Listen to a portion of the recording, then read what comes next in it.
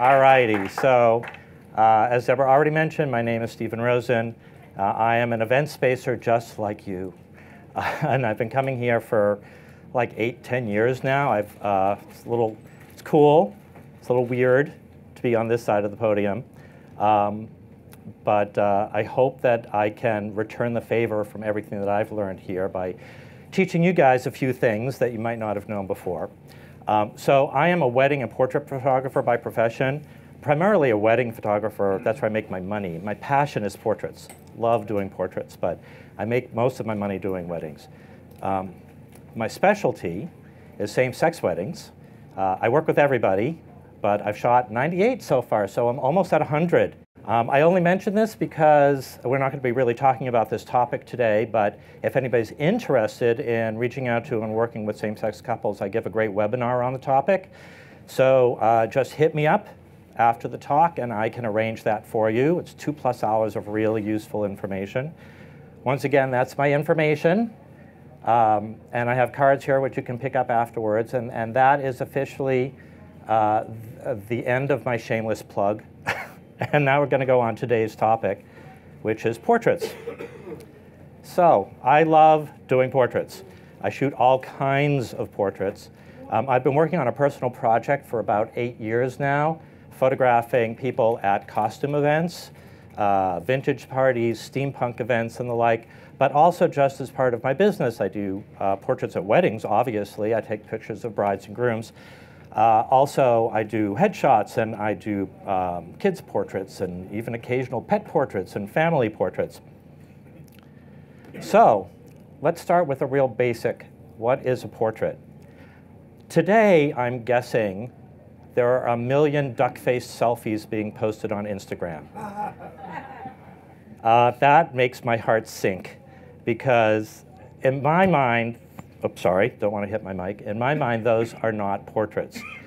A portrait, for the purposes of this talk, is a considered image. So what do I mean by a considered image? A considered image is an image where posing, composition, and lighting of the subject is thought through, is considered. Today, we'll specifically be focusing on lighting, and even more specifically, we're going to be focusing on ambient and continuous light. So, what then is ambient light?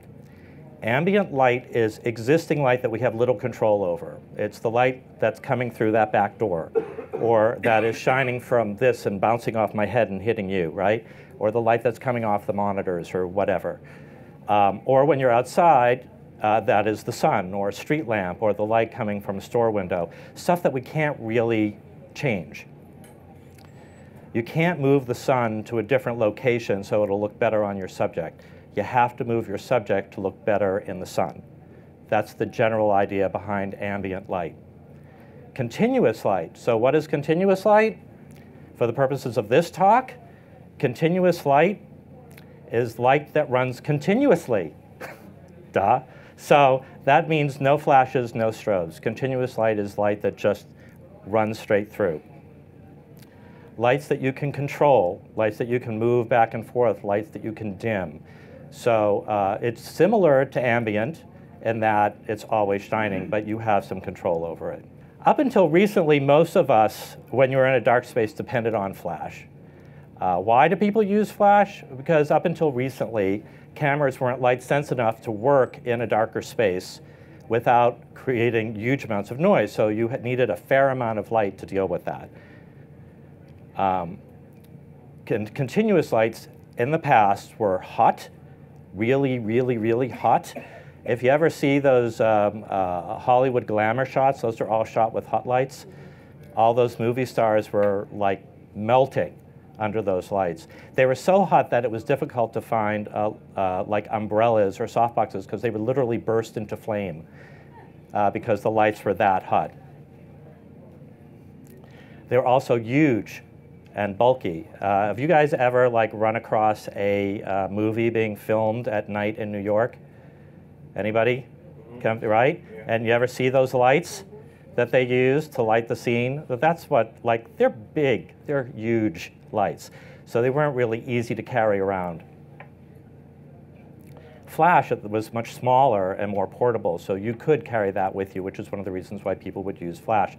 And also, flashes were battery powered, and continuous lights, up until recently anyway, were electric. You had to have them plugged in, so they weren't terribly portable. So what has changed? Pretty much everything in the last 4, 5, 6 years.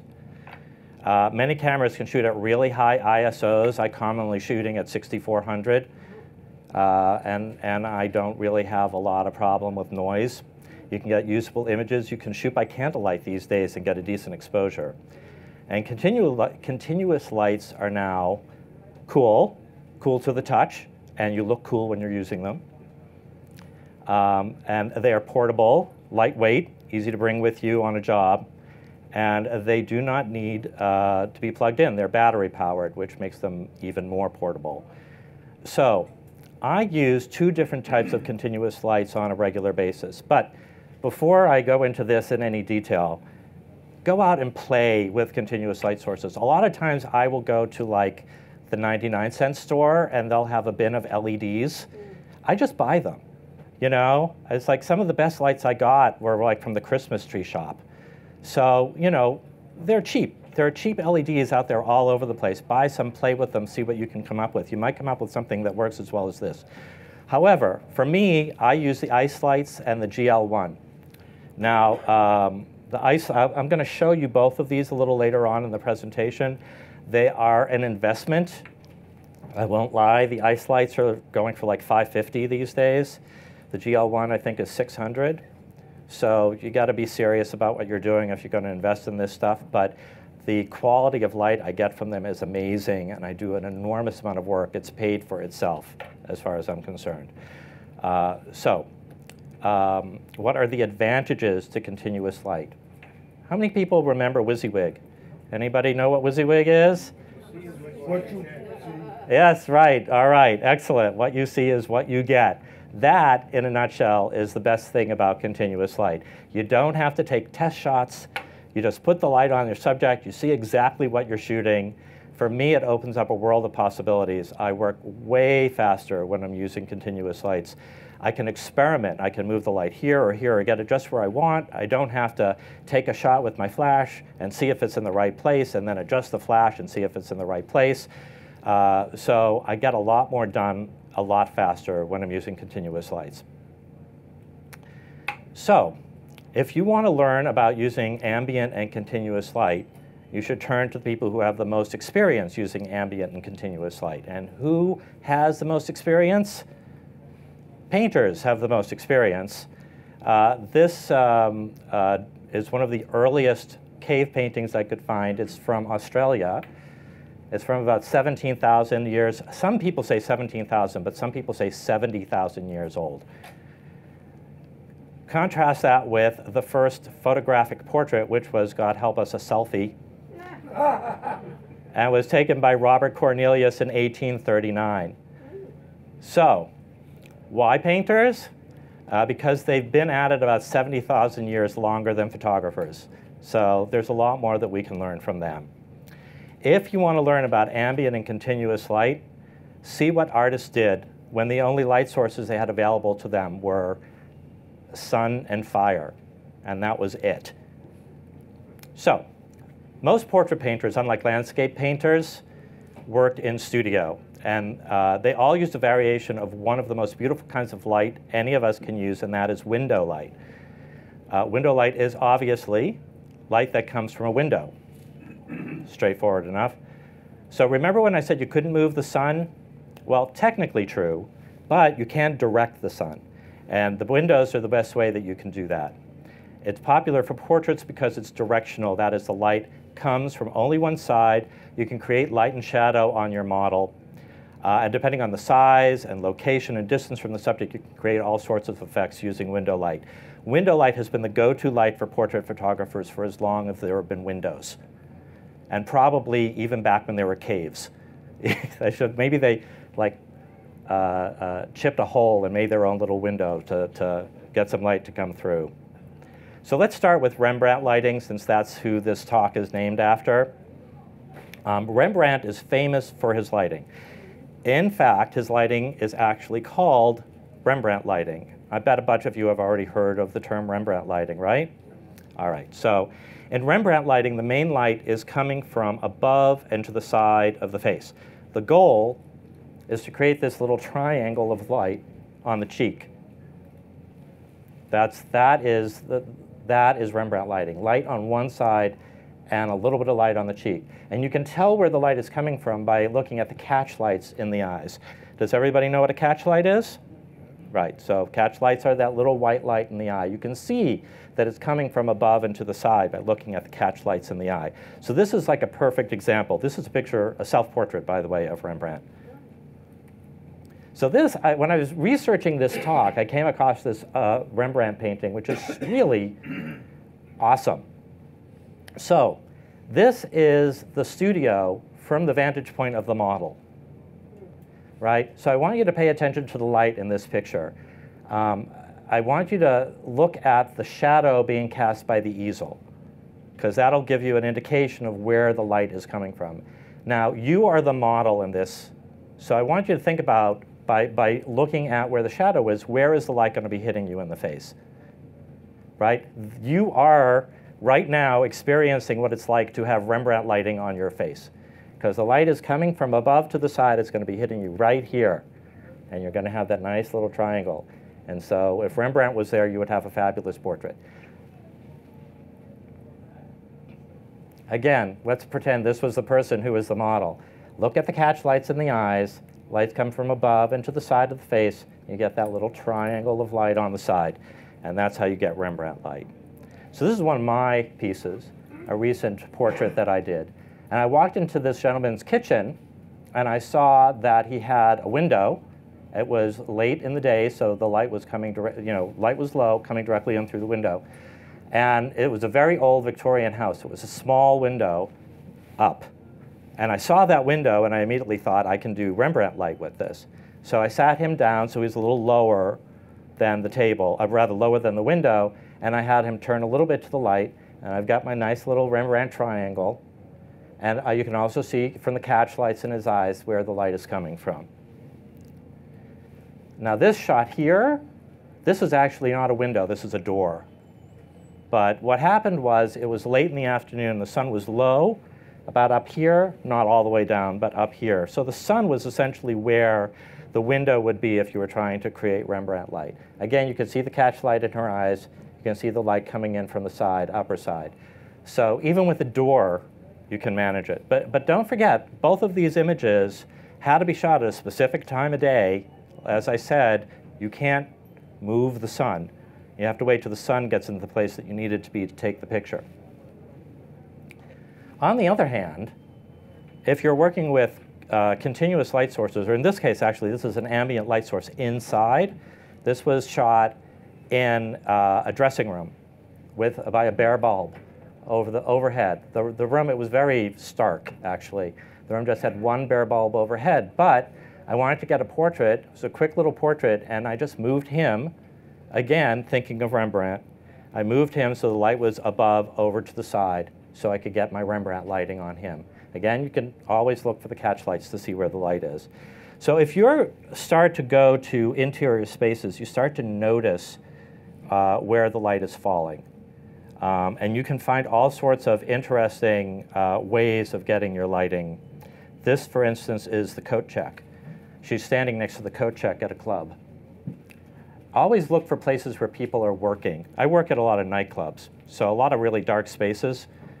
I always look for where people are working, because where people are working is where there's going to be light. So coat checks are awesome. This shot was crazy. This club had black floors, black ceilings, and black walls.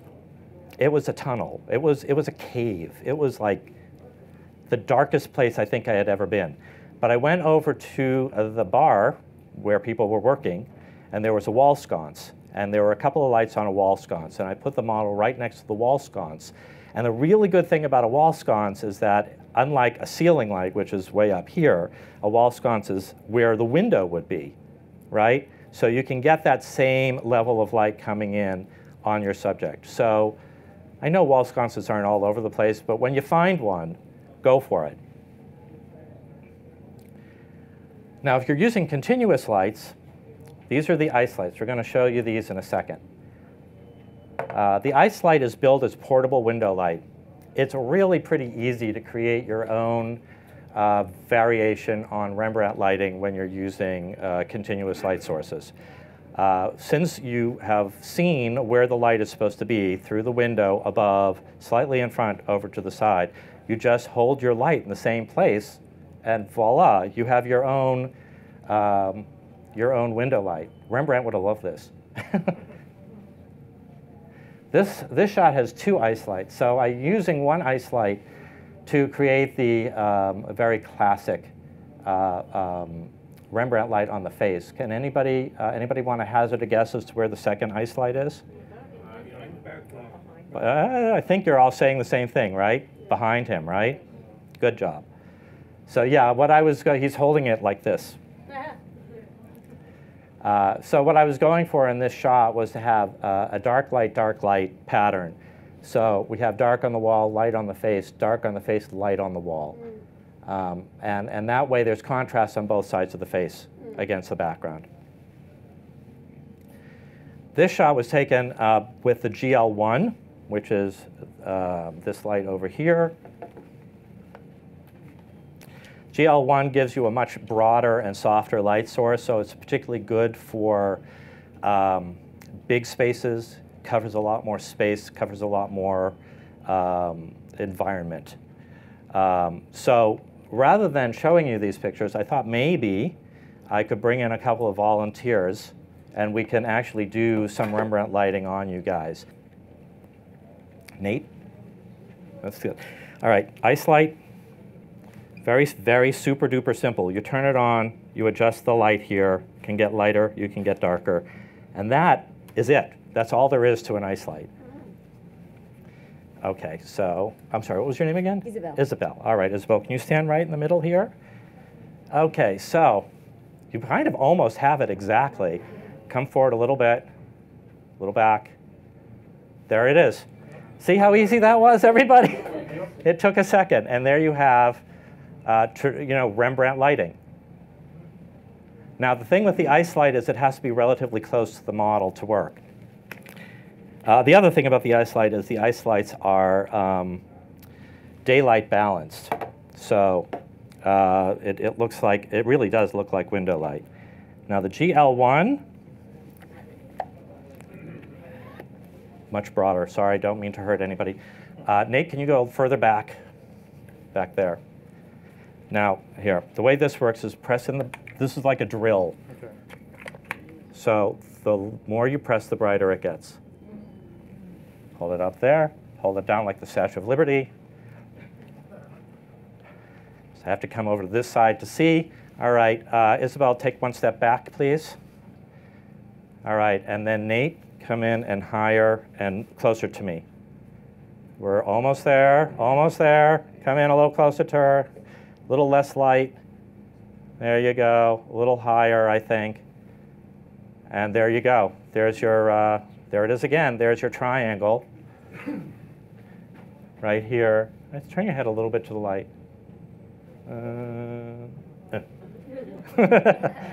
I know you're not supposed to touch the models, but I'm always touching my models. So sue me. Probably one day somebody will. So anyway, there you have Rembrandt light using the GL1. This shot, the GL1 was like a good 15 feet away. And we had it on one of the, well, I'll show you a little later, one of the tricks you can use with the GL1 that's kind of cool. All right, guys, thank you very much. All righty, so that's Rembrandt light for you. Now we're going to move on to somebody who does something completely different with light, and that's Edward Hopper. How many of you guys know Edward Hopper? Yay! All right, Edward Hopper is awesome. Edward Hopper is known for really bright, harsh light coming in on his subjects, really hard edges, bright highlights, long, dark shadows. Not always the most flattering lighting, but super duper dramatic. So when I'm thinking of Edward Hopper, you need a big, bright, sunny day and a big window, and you need the light, a cloudless day, really, Hopper is just direct on sunlight. So shooting through a window directly onto the subject, it can create some really seriously dramatic light. And later in the day, when the sun is low. This first shot is very Hopper. You know, the light is really, you can even see the part of the window which had that bar across the top is casting that hard shadow on her shoulder. But it creates a really, I don't do it a lot for brides because it's harsh, but it can create these really wonderful dramatic profiles in particular. This shot over here, not quite so Hopper-esque. It's Hopper-esque in the time period and everything. And it is a window, and it is late in the day, and you can see a little bit of the hard shadow coming in from the window over there. But it's softer than what Hopper would normally be. But it gives you a general idea. So that is how I utilize Hopper light when I'm dealing with the sun. But if you're trying to create Hopper at night using ambient light, don't despair, because many of Hopper's best paintings are lit by artificial light. This is probably his most famous painting. This is Nighthawks. And as you can see, this is lit totally by the overhead lights in the diner, Phillies, as it's called. And you can tell, I mean, you know, this is the light under his hat, the shadow under his hat, the shadow under her eyes. Everything is harsh, harsh, harsh, bright, bright, bright. You can utilize that same approach especially in sort of darker locations like this. And again, this one was shot with the GL1. And I'm going to show you a slight variation on what I just did so you can get this kind of light. And this is the vintage train. Has anybody ever gone on the vintage train? 2 people. I love the vintage train. Transit Authority runs old subway cars. It's called the Nostalgia Ride. People show up dressed up in the period. And so I grab people who look awesome, and I take portraits of them. And this shot is done with the ice light, actually. But I saw this woman, and I immediately thought Hopper. There was something melancholy about her, and the cloche hat and everything just looked straight out of a Hopper painting. So I lit with Hopper in mind. So another demonstration. New people. Let's get some new people up here. Why don't you come up? You can be my model. And the gentleman here with the glasses, you're tall. You can be my voice-activated light stand. All righty, so these are barn doors. Does everybody know what barn doors are in general? So this is an attachment you can get for your ice light. And the purpose of the barn door is to keep light away from parts and focus it on other parts. I use it mostly to get rid of the background, so the background goes dark. All right, so Mike, okay. Hold the light right here. We don't want any light to come in on the background. For the back here, can you please turn your head towards the light? A little more this way. Whoops, sorry, chin down. Go further back, there it is. All right, again, simple enough. You can see how it matches the image above.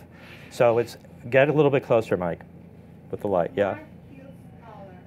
It's very, very bright on one side, as if sunlight was pouring in through a window, or she was standing next to a lamp, which essentially she is, because Hopper used lamps as his light source. Now, if we're going to do the GL1, we're done with this. Thank you. Now, the GL1, one of the cool things about the GL1 is it has a Fresnel. So a Fresnel lens is going to make this a much tighter beam. So you can shoot a huge area, or you can go into a spotlight. This is very like theater lighting, basically. So, Mike, go back there.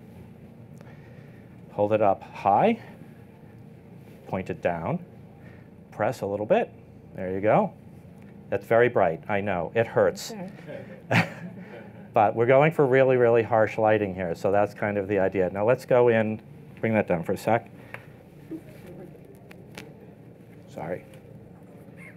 go in for really tight. This is the lighting that I use for the image in the train. I was actually a little bit further over to the side. I'm sorry, what was your name again? Roberta. Roberta. Could you step forward a little bit? All right, now turn your head to the light. And Mike, hold her up, hold the light up, and then move back towards, put it in your other hand. There we go. That's even a little bit Rembrandt-y, isn't it? Yeah.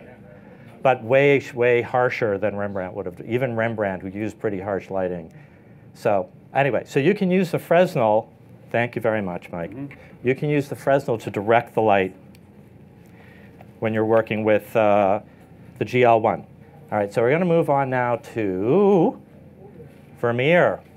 It's one of my favorites. Ooh, I heard oohs from the audience, oohs and ahs.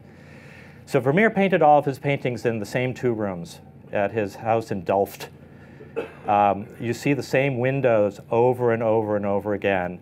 And they were small rooms, so the light would flood into the room, and they had white walls, so the light would bounce back off the walls back into the scene. For me, Vermeer light is very much like Rembrandt light, only with fill. So how many people here are familiar with the concept of fill light? Good, good, good, good, good. OK, awesome. For those of you who don't know what fill light is, let me, oh God, I can't believe I'm going to say this. Let me fill you in. I just thought of that off the top of my head. I can't believe I didn't put it in my notes. So you have a main light, and then you have a fill light. The main light is the window light, all right? So that's that edge light that's going on along the edge of the main subject here. The fill light is light that is used to fill in the darker areas that would otherwise be in shadow. So in Rembrandt, the light would come in and everything else would go relatively dark. But Vermeer liked to have fill. And I use this particular painting, which is called The Geographer, because you can see where the fill light is coming from. Can anybody tell? Anybody want to hazard a guess? Paper. What? The paper on the tape. That's for the new person who just walked in, got it right. It's bouncing from the sun onto the map, the paper down there, and back up onto his face, right? So that brings me to one of the cheapest and best and useful light shaping tools out there, which is a 5-in-1 reflector, which I have a couple of them right here. How many people here use 5-in-1s? Get a 5-in-1. It's like 20 bucks. You know, they're really super cheap, and there's a lot you can do with them, okay? So we don't really have bright light pouring through the windows, so I'm going to try a little demo on this, but it works way better with the sunlight than it's going to with the lights. But we can get a general idea of what we're working with here. So let's see. Who do we want? Alan. I don't want to get paid for this. You're not getting paid for this. You're going to come up and you're going to be my voice-activated light stand. Who wants to be my model? Do I have any volunteers, or am I going to have to volunteer somebody? You're my model? OK. All right, so we don't have sunlight. Oh, sorry, we're going to need to come. No, we want you out of the way of this screen here. There you go. So there's not a light hitting you right in the forehead. So we don't have the sun coming in through a giant window. We don't have anything that intense. So I can't really replicate the Geographer, which is bouncing down from below, but we can do something side to side. So let's see. Let's start with the ice light.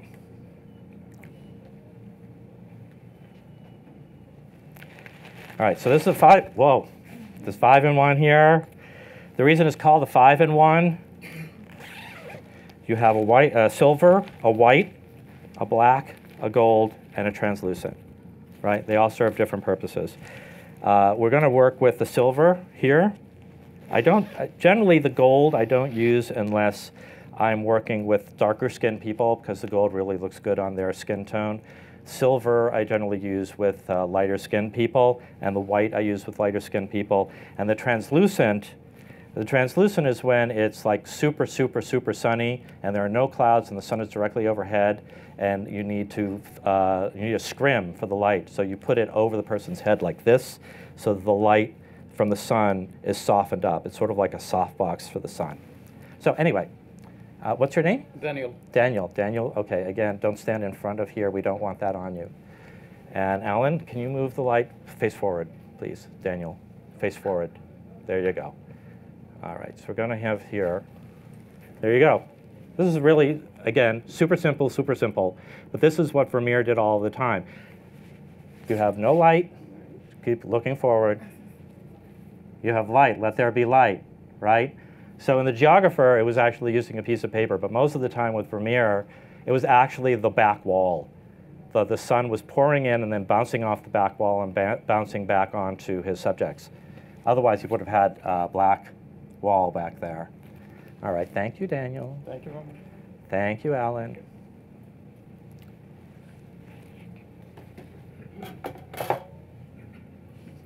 So 5 and 1, get one. I don't get commission, by the way. just get it. So this may look nothing at all like a Vermeer, but it's using the same principle. These guys, who are just like the cutest couple ever, aren't they? I mean, it's like they're from a Pepsodent commercial. I mean, they're just adorable. So anyway, that's Kate and David. You can tell, it was a bright sunny day, you can tell where the sun is. The sun is directly behind them because you can see the edge light coming around, right? So you need to light their faces. If you were to shoot directly into the sun like this, they would be like black. They would just be silhouettes with white lights around them. All of the light that's coming from this is coming from a reflector. All right, so you can, it's amazing how much you can achieve with a reflector. And when I was looking through all the Vermeer stuff, I began to realize that he was like the inventor of the reflector for all intents and purposes. So we're going to go on to Vermeer's most famous painting, Girl with Pearl Earring, one of my favorites. You can tell, again, the light is coming from above and the side, very much like Rembrandt would be, although in this case the face is turned more to the sun, so you don't get that triangle of light. There's more light hitting the sun. But again, look at the catch lights. You can see where the light is coming from, where the window is in this case, right? And you can also tell, unlike Rembrandt, there is light in the shadows. So again, stuff is bouncing off. So when I really started thinking about this picture and how it was painted, I realized that chances are there was not a black background there. It's really hard to create a black background when you have this much light pouring in on a subject. That's one of the advantages to being a painter. No black background? No problem. I'll put in a black background. However, when you're working with the ice lights and the GL1s and stuff, you can create something very similar. So in this case, I am not using a reflector. I am using ambient light that was already in the room. But it's a very similar pose to this. The light is coming in from the ice light, just out of frame. And she's standing by a lamp. And so you can see this, it's warmer light coming in on the back. That's from the lamp light. Now, I could have added a gel to the ice light. It's very easy, just throw on a gel and warm the ice light up so it'd be the same temperature as the incandescent lamp light that's lighting the back. But personally, I kind of like the fact that the back is a little warmer and the front is a little cooler. It's a personal choice, but you definitely can add gels if you want to go in that direction. So one of the big advantages continuous is you can mix it with the ambient when you're in a room. You can sort of get an idea of how bright the ambient light is. Like the light that's coming from the back door is not very bright, but you could lower the light from your ice light to match the level of light coming in there, and you could create a nice portrait using that light. All right, so Norman Rockwell. So I want to talk about edge lighting. Edge lighting is one of my very favorite types of lighting. And I searched and I searched and I searched, and it was really hard for me to find a painter who used edge lighting on a regular basis.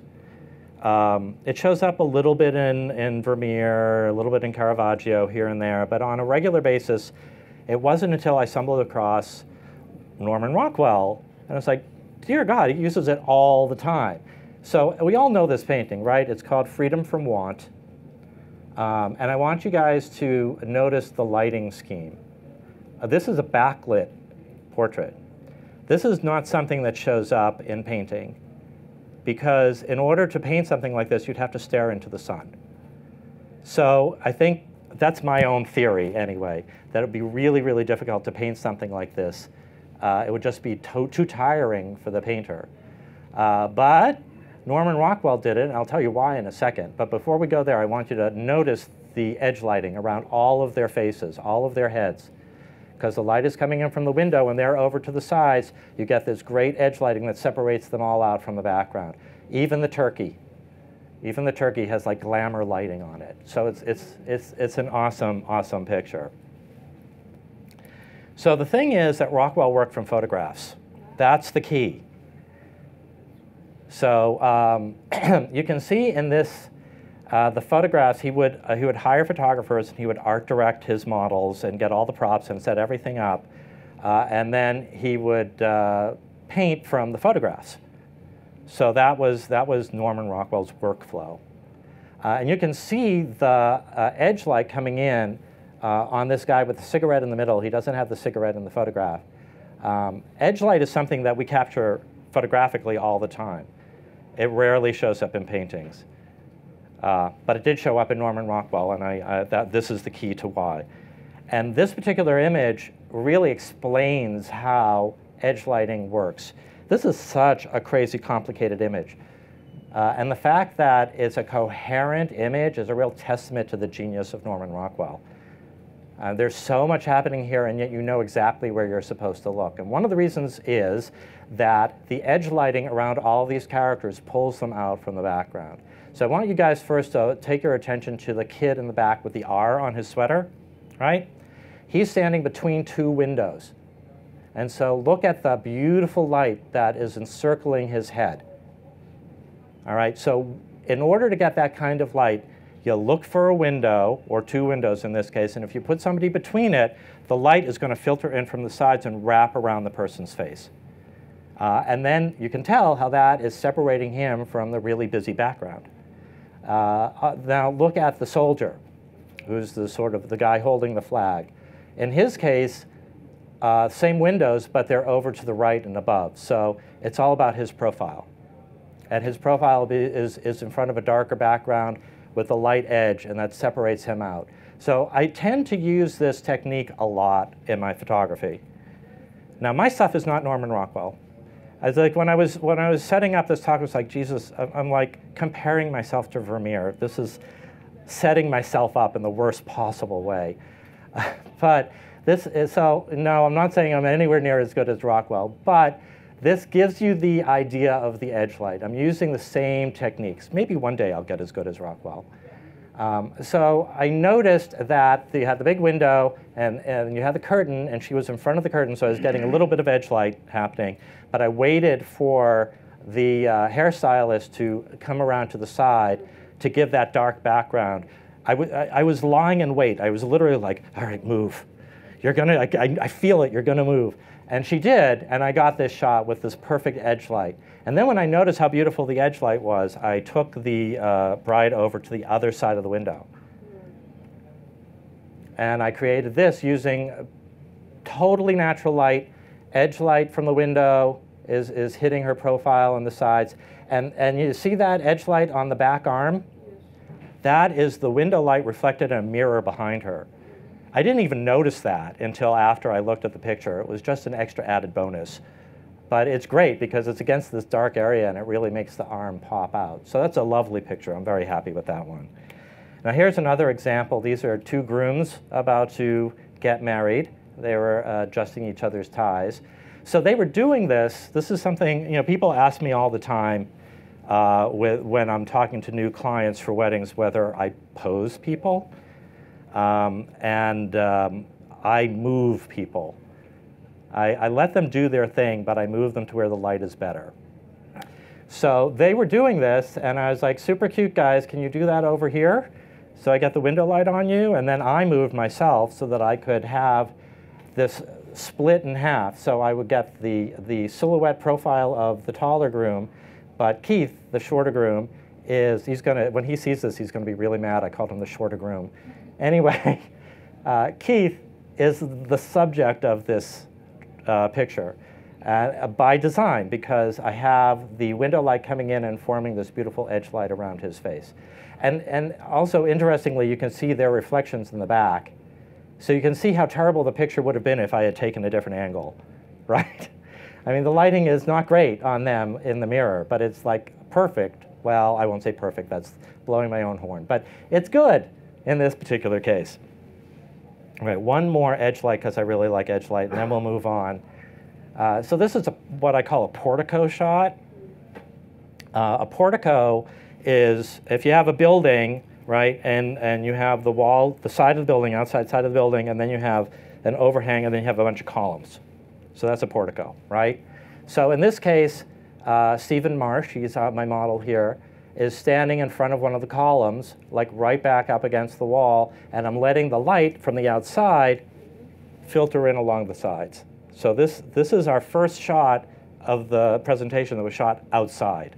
Yay, outside light, yay. And then you get this gorgeous, gorgeous edge lighting. So I just got in tight so that I didn't have light coming in from the sides of my camera, you know, which would sort of ruin the effect.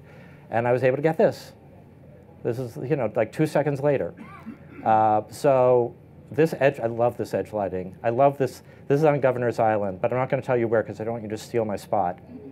But I do really, really love this edge lighting. Let me also point out there's a little bit of a reflector thing going on here on his nose. If you see the light under the nose, that's coming from his shirt. So those are the sorts of things that you need to sort of pay attention to. And the more you do this stuff, the more attuned you become to seeing it, and then you can use it to your advantage. All right, so as I said, this is the first shot that we did, the first shot that I'm showing you that's outside, which is very exciting. Painters, for many, many years, only did portraits in studio because you needed control of the light, and portraits usually took days to do, and you needed like a consistency of light. So people generally used window light. That was the primary source. That was until the Impressionists. And the Impressionists came along and they did quick studies outside, and they tried to give an impression of the light of the scene, hence the term Impressionists. And they loved to work outside, and they called it en plein air. So we're going to talk a little bit about shooting outside and trying to use the outside light to your advantage. Backlighting. So this shot is backlit. It's not a shot. This painting is backlit. You can tell, you see the shadow coming down here, so you know that it's coming behind, and there are beautiful edge lights around the dress, on the top of his hat, on the parasol edges, on her, I don't know, netting, veil, or whatever. One day I'm going to get somebody to wear a veil and let it blow in the wind. That's going to be awesome outside. This is the closest I've gotten to that, though. All right, so backlighting is terrific. It's pretty easy to do. You need a bright, sunny day. This is not something that you can easily do with continuous lights, unless you have a really big continuous light, like they have in the movies. But the handheld and, you know, these are too small. You're not going to be able to use this. You need the sun for this, right? So find yourself late in the afternoon or mid-morning. You don't want the sun like just coming up, but a little bit up in the sky. Try to find a cloudless day, or when the sun is between the clouds, so it's a really direct light. But you don't want to put your subject in front of the sky. So you need to find a place with trees or something in the background, but the sun is still filtering through so that you can get the bright light against the dark background. Now, similar to that shot that I showed you before of the couple, if I didn't have any kind of light shining on her, she would be completely in silhouette, and all you would be seeing is like the veil and the hair lights and all of that sort of stuff. So in this case, again, this is a reflector. I have an assistant over the side holding up a gigundo reflector in this case because it's for a full body. And it did a beautiful job of reflecting the sunlight back into the model. So not that difficult to do. Again, the same concept. You are controlled by the sun. You have to go where the sun tells you to go. You can't, unfortunately, move the sun. Unless you're, I think there's an X-Man who can do that, but that's about it. So use your 5-in-1s for this. Here's another shot of a bride, but exactly the same setup. You can even see where the sun is in this case. So you have this beautiful backlighting coming through. You have, in this case, it's not the veil, but the dress. You have this really diaphanous fabric with the dress. And so you can see her legs. It's not legs, luckily. That would be a little weird. But you have this beautiful glow around the tube of her dress underneath the train. And it's reflected back in completely with a reflector. So when you don't have direct sun, everybody knows this painting, right? Yeah, this is Jour sera. Right, Sunday afternoon on the Grand Jatte. The inspiration for my favorite musical of all time, Sunday in the Park with George. So I wanted to show you this picture because this is a perfect example of open shade. Open shade is when you're outside and you're in the shade. So you're under a tree, or you're under a gazebo, or a building is casting a light, or whatever, but it's not inside a room, right? So you're outside, but you're in the shade. So if you look at this painting, you'll see that the figures under the tree in the shade are not casting shadows, whereas all the figures in the back are casting shadows.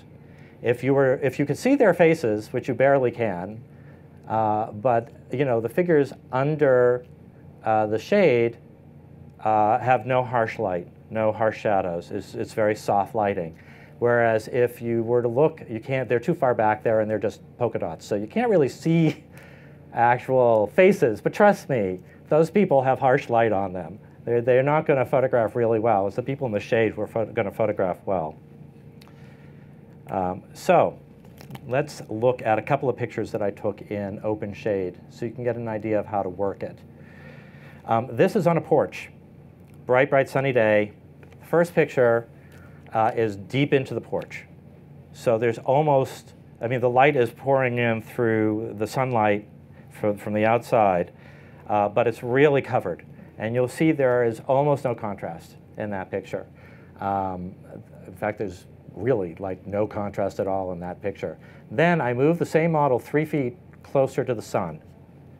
So in this picture here, she's right where, if you were to see the line of the sun and shade is right here, right? So she's right next to where the sun is just starting to come in.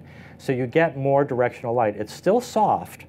It's not harsh. It's not Edward Hopper lighting. It's not like hard lines. It's still soft lines.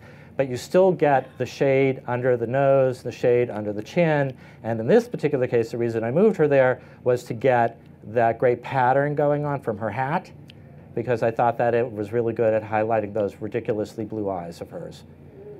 So just 3 feet difference here to get that difference in light. Now this shot is taken on the same porch, only I am now where the model that we just saw was, in the corner. All right? In the previous shot, I was here. So we're swapping positions. And it's a different time of day. Again, the time of day and the sun dictates where you put your model when you're dealing with ambient light. So the sun is actually on the other side of the building at this point. So it's very, very soft lighting coming in from all sides. She's in a totally open place, but she's still under the porch light. You can see where the sun is. If you look at the arm on the right side, you see a little bit of an edge on the dress and on the arm. That's the main light source, which is way over on the other side of the building. So she's in total shade. It's relatively flat light, but because it's a much more open area and not brick all around, there's a lot more light filtering through. It reminds me very much of an Impressionist painting, this one.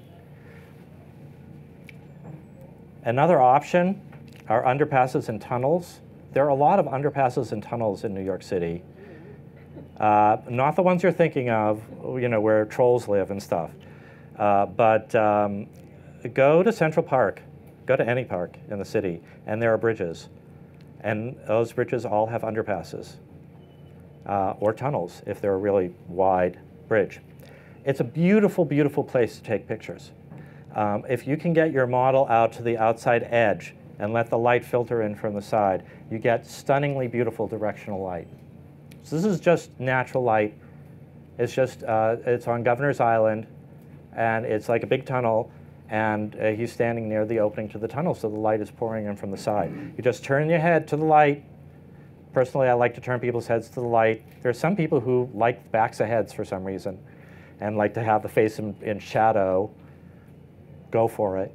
I like to see people's faces. This is another shot, same place, different side. As the sun moves, sun's moving this way. Half of the day, there's bright sunlight coming down on one side.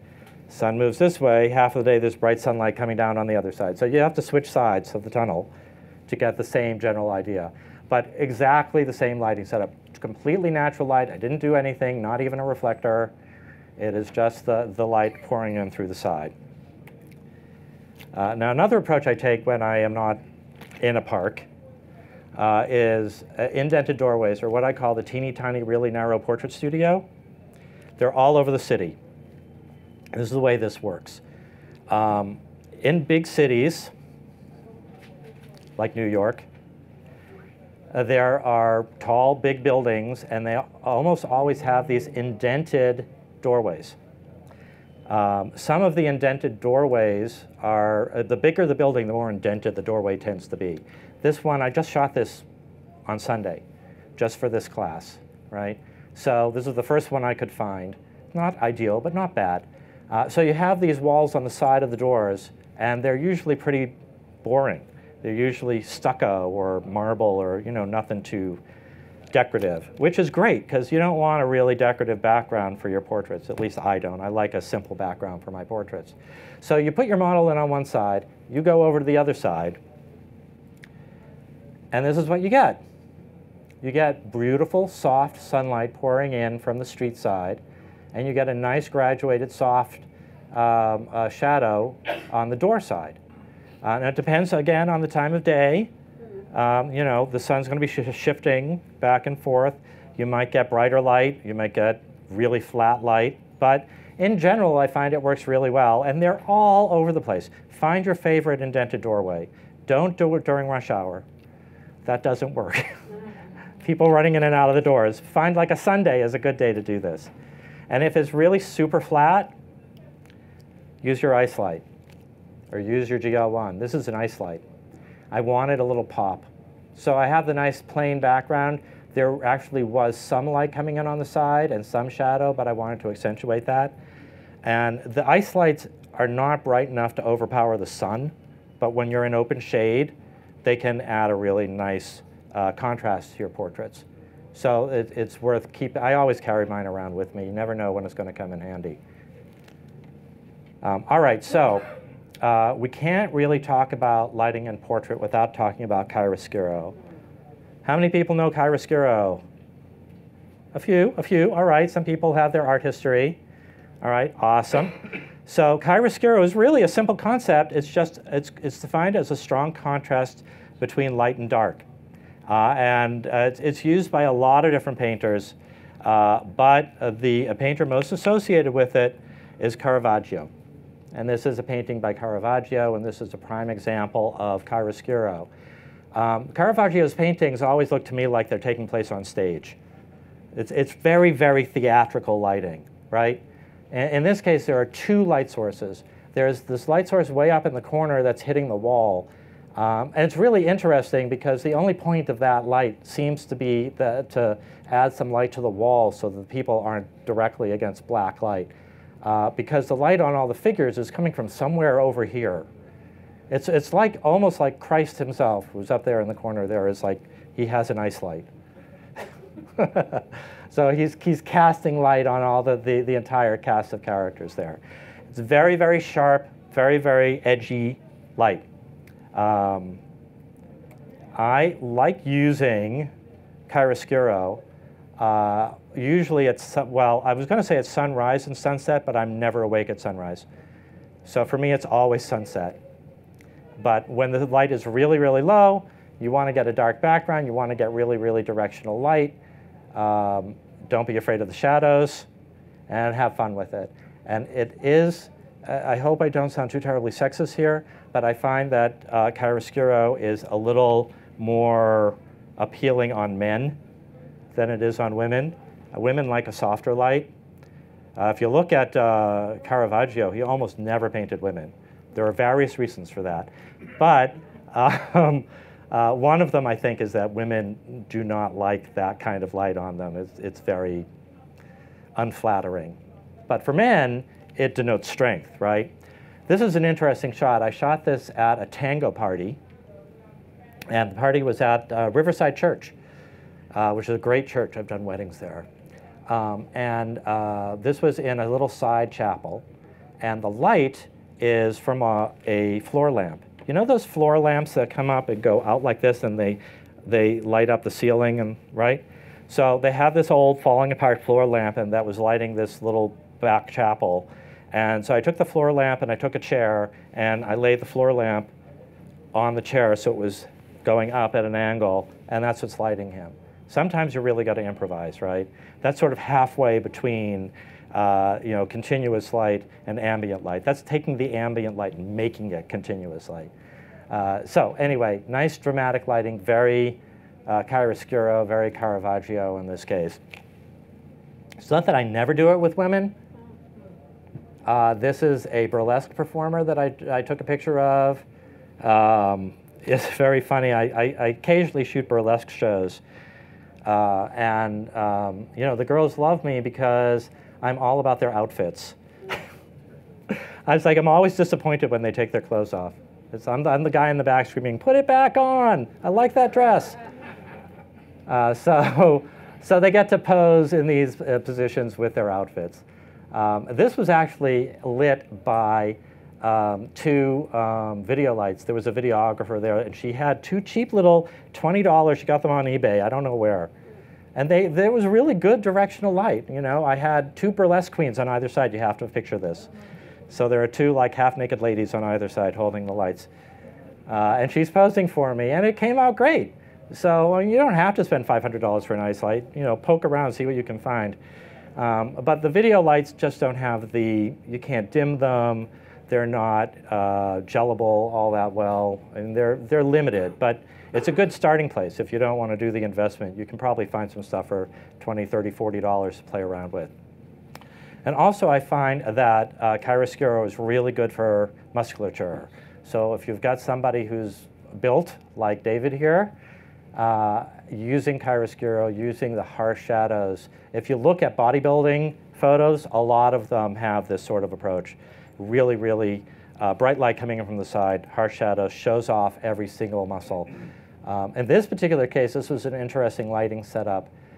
This is daylight. So it was in my studio, and I had light coming in this way through the door. I had a big door, and it was a very bright, sunny day. And I had a big reflector over to the side, and that light was reflecting into him. He was standing over in the corner behind, in front of a black screen. So it was rather complicated, but it's all just reflected light coming back into him. So chiaroscuro also great for muscle boys, if you have the chance. All right, so now we're going to move on to Georges Latour, who is the master of candlelight. Anybody know him? A few people. Yeah, this is one of his more famous paintings. So I bet you can't tell what kind of light we're going to talk about now. Candlelight. Candlelight used to be hard, but now it's dead simple. Because cameras are a lot more light sensitive. You can shoot at 6400. You can shoot at 12.8, for gosh sakes. So it's basically, you just use a light sensitive camera, a light sensitive lens, shooting at 2.8, or buy a 50 millimeter 1.8, they're like $100, you know. So shoot wide open, shoot at a high ISO. The key is to meter to the face and not the flame. If you meter to the flame, everything will go black. Meter to the face. Let the candlelight blow out. That's fine. You want to get the faces. So that's the only real major key as far as this goes. The best and cheapest way of doing this is to get a frickin' candle. It's like the cheapest light there is. So buy a candle.